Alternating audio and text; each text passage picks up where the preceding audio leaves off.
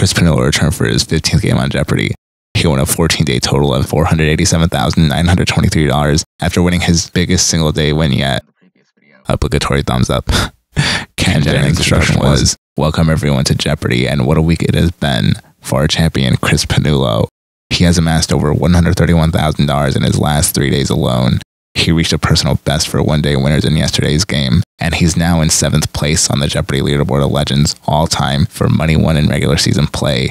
Yesterday's win vaulted him ahead of great champions like Julia Collins and David Madden." It's so weird hearing Ken say David Madden's name.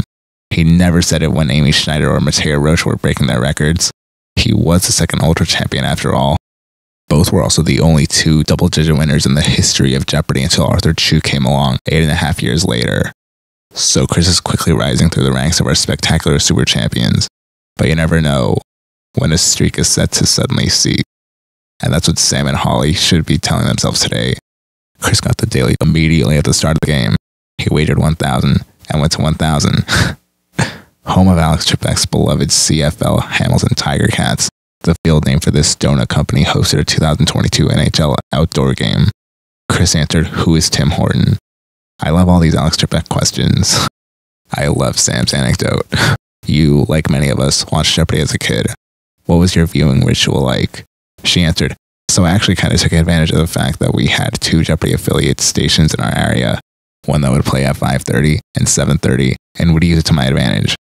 Once when I was about 8, I'd watch the 5:30 episode alone, and was going over to my grandparents to be babysat by them for the evening, or I subsequently watched the 7:30 episode and just aced all the questions. So when my parents came to pick me up, my grandmother was just a Twitter at the door, and she goes, 'She's so smart. You guys should consider having her skip a grade.' And my dad just looks at her deadpan and goes, 'She watched the earlier one at home. She doesn't actually know the answer.'"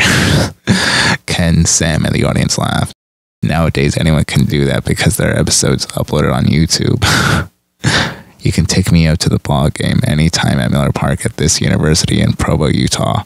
The answer was BYU, which was the answer to the first daily double in the first night of the Tournament of Champions. Cris entered the first round winning $7,400. Sam was in second place at $2,800, and Holly was in third place at $2,000.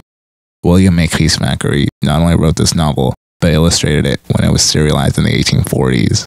After Holly answered, "What's Vanity Fair?" she said, 2 words for 12, sorry, 2,000. I've never seen that before. That was confusing. Maybe she thought she wanted to answer the 1,200 question in her head. Or, yeah, maybe she just meant to say one thing and another thing ended up coming out. Holly had twice Sam's score when she got the first daily double in Double Jeopardy! She made her true daily double to quadruple Sam's score, unfortunately answered wrong, and went down to 0. In 2014, Arby's launched this slogan, another bizarre moment that I can't avoid. I feel bad for Sam for not getting the plural. She buzzed and answered, "What is we have to meet?" Then as Ken accepted her answer, he said, "No, that's not correct." Then Holly buzzed and answered, "What is we have the meats?" Yeah, oftentimes I say I feel bad for this contestant for not getting it exactly. I feel worse for Sam just because Ken did initially accept her answer. This signature tune of the Duke Ellington Orchestra advises listeners to take a particular subway line. Holly buzzed and answered, "The A train, let's take the A train." He got both daily doubles. Cris got the second daily double in Double Jeopardy! Wagered 3,000, got it right, and went to $25,600. This is the most time I've ever seen anyone given to anyone on Jeopardy! Yeah, surprised he didn't run out of time. Holly ended Double Jeopardy! Winning $3,600. Sam was in second place at $5,200, and Cris was in the lead at $26,400. The final Jeopardy! Category was states in the census. The question was, the 2020 census gave Montana as second U.S. House seat. Its most populous county, this one attracts tourists, grew 11%. Regionally, Yellowstone is the only one that makes sense. The answer was Yellowstone. Yes, where part of the park is located. Cris wagered $12,221 and took his final score to $38,621.